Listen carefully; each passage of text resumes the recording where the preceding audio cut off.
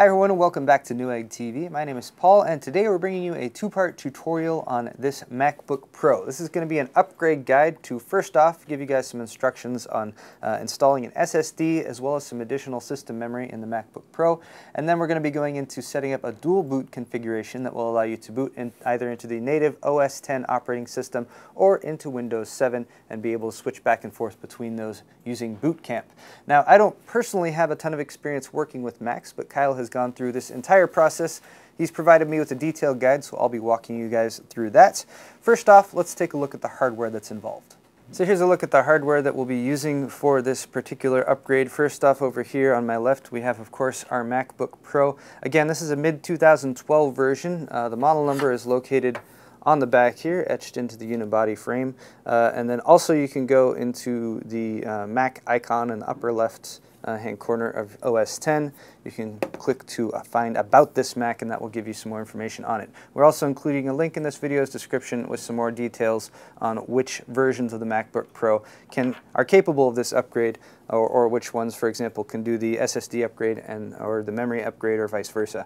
Of course, you should also have your AC adapter on hand. You're always going to want to have this plugged in to the wall outlet and your actual AC power while you're doing your upgrades to make sure that the battery does not run out. You will need a couple screwdrivers, so we have a Phillips head number 00, so you need a fairly small Phillips head bit on there. You also have a Torx T06 fitting on there as well, so you will need the 6-pointed Torx bit in order to get at some of the screws that are in this MacBook Pro. We also have this little device, and this is kind of a unique one. This is made by Silverstone. It's the TS08. So what we're actually going to be doing is removing the optical drive from the MacBook Pro, and then this little housing allows you to install a 2.5-inch drive, and specifically our SSD, into that housing. So that is how we're actually going to be doing the SSD upgrade on this particular one. You do lose your optical drive, but those are becoming less handy to have around these days, and a lot of folks would much rather have the SSD option. Speaking of the SSD, we're going to be using a Samsung 840 Pro series. This is a 2.5-inch SSD, and it's 256 gigabytes of capacity. You're also, of course, going to need your copy of Windows 7. Now, this happens to be a not-for-resale version, and these are a little bit harder to come by, but any retail or OEM version of full Windows 7, you can use Home, Pro, or Ultimate. Any of them will work. And finally, our system memory upgrade. These are SO DIMMs made by Kingston. Specific model number is MB1333K2/8G. This is a 2x4 gig kit, and these are specifically designed for use in Apple systems. At this point, it's a good time to remind you folks that performing this upgrade on your MacBook Pro may or may not affect your MacBook Pro's warranty. So it's a good idea to double check with Apple to make sure that you're within your bounds, or if not, you are essentially proceeding at your own risk. That being said, we're going to go ahead and remove your MacBook Pro's backplate first of all. Our particular MacBook Pro has 10 screws. We're going to remove them with our Phillips head screwdriver, and of course we're going to keep them in a safe place as they're very tiny and easy to lose.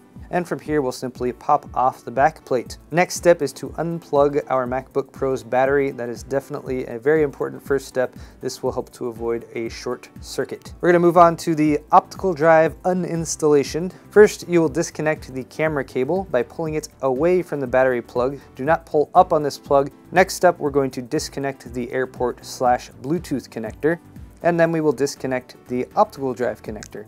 From here, we will remove the two Phillips head screws that are holding on the AirPort/antenna cables, and then we will lift the AirPort antenna cables out of the lower case. These are going to stay attached to the Mac, but we do need to move them to the side in order to access the optical drive. Moving right along, I will next be removing the 3 T6 Torx screws holding the optical drive in place. With the 3 of those removed, the optical drive should now be sitting loosely within the housing, and you should be able to lift it out without too much trouble. Bear in mind, as you're pulling that out, there is a slim SATA adapter bit that's at the end of the little optical drive. You will want to pull that off so you can use it with your Silverstone Caddy. Also, right next to that, there is a small metal bracket. Once you move on to final installation, you'll want to remove that bracket and also connect that to the respective place on your Silverstone Caddy. Our next step will be to install the SSD into the hard drive caddy. We're going to do this by simply sliding the SSD into the serial ATA connectors. We're going to partially mount this with screws because this will be a temporary solution as we're coming back to swap the drives one more time once we copy the image. Finally, we will install the caddy into the Mac.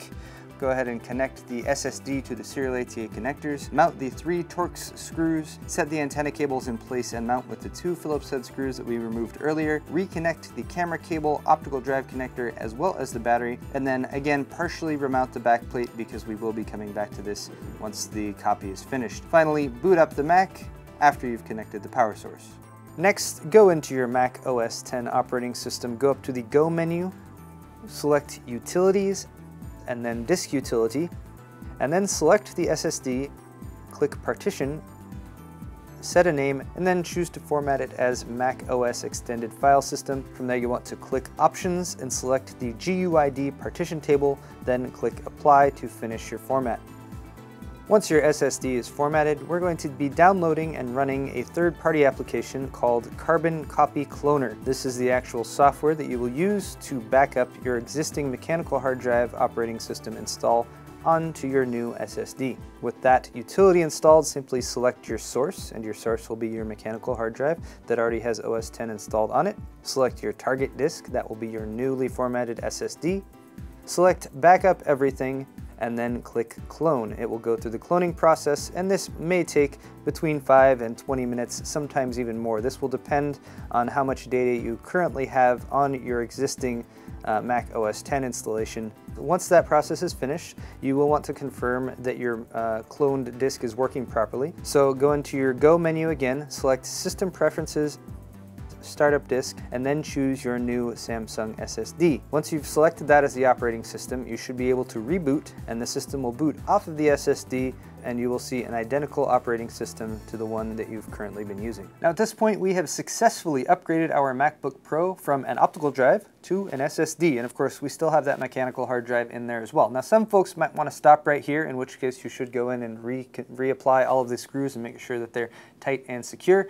And if you are doing that, well, going from a mechanical hard drive to an SSD is going to be a nice upgrade for you. Regardless of what operating system you're using, SSDs are faster and more responsive, and it will give you a better user experience. But this is a two-part video, and in part 2 we will be covering the upgrade of the system memory, or RAM, and we're going to be adding some of that. We'll also be configuring this system to dual boot using Boot Camp, and will allow you to either boot into OS X like you see right here, or into Windows 7. So if you'd like to see that video, you can click on the link, which is probably floating above my head somewhere. If not, thanks a lot for watching this video. You can find more tech videos just like it on our Newegg TV YouTube channel. I'm Paul with Newegg TV, and we'll see you all next time.